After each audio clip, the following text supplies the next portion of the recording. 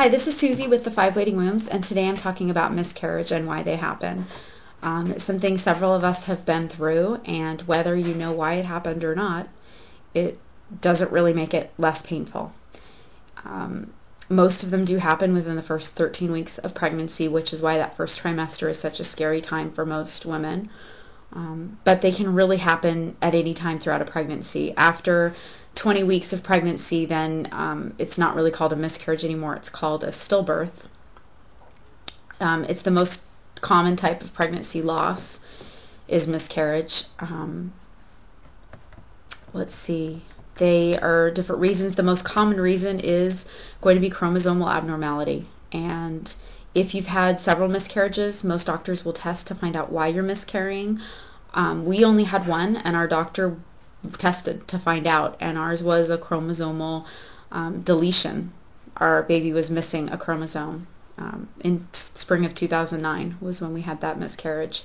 And again, it's still a painful thing. Even when you know why, I think you're still going to have that question of, well, why was it deleted? Which chromosome? Was it the sperm? Was it the egg? What was wrong? And pretty much that is why miscarriages happen, is something went wrong.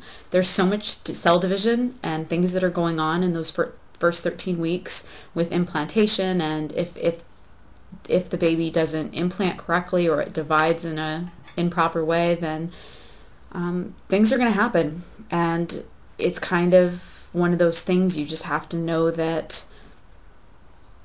it wasn't going to be a healthy pregnancy. And as painful as it is, just knowing that can give you a little bit of comfort that it wouldn't have been right, and your body knew it wasn't right, and the baby knew it wasn't right, and it's nothing that you did. You know, we try not to smoke, we don't use drugs, we try and be healthy during our pregnancy, but even in the most healthy person, miscarriage can still happen. Maternal age can have something to do with it. The older you are, after a certain age, your chance of miscarriage does increase. I think it's like after 35, and there are people that are 40 getting pregnant, and their chances of miscarriage is definitely greater than someone who's 22. So that can happen. They say that the chance of miscarrying, that anywhere from 10 to 25% of all pregnancies will end in miscarriage. And of that, 50 to 75% of miscarriages are chemical pregnancies. And a chemical pregnancy is something that happens very short after implantation, and it is when it happens right away when it doesn't implant properly, and most women don't even know that they're pregnant, and it's so early in the pregnancy. And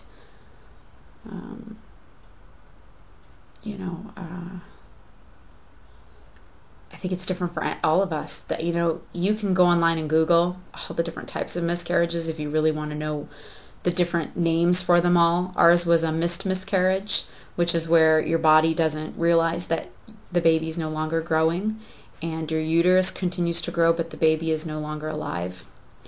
And so we didn't have the bleeding and the spotting to tell us we were miscarrying, which is most commonly what does happen when you miscarry. So I hope that kind of answers some of your questions as to why miscarriages can happen. And again, just those are the most common reason, is chromosome abnormality. So it's something that unfortunately many of us do have to go through. I know I've gone through it, Danny's gone through it. So if you want to email us on 5 Waiting Rooms, if you have questions, leave them in the comments below or shoot us an email. And we're kind of all here for each other. Anyone that's been through one really knows what it's like, and can help help each other go through it and cope and get past it, and kind of quiet that voice in your head that asks why me, why did that happen, and just kind of move forward and continue with your trying to conceive journey. And yeah, so if you have questions, let us know, and talk to you ladies later. Bye.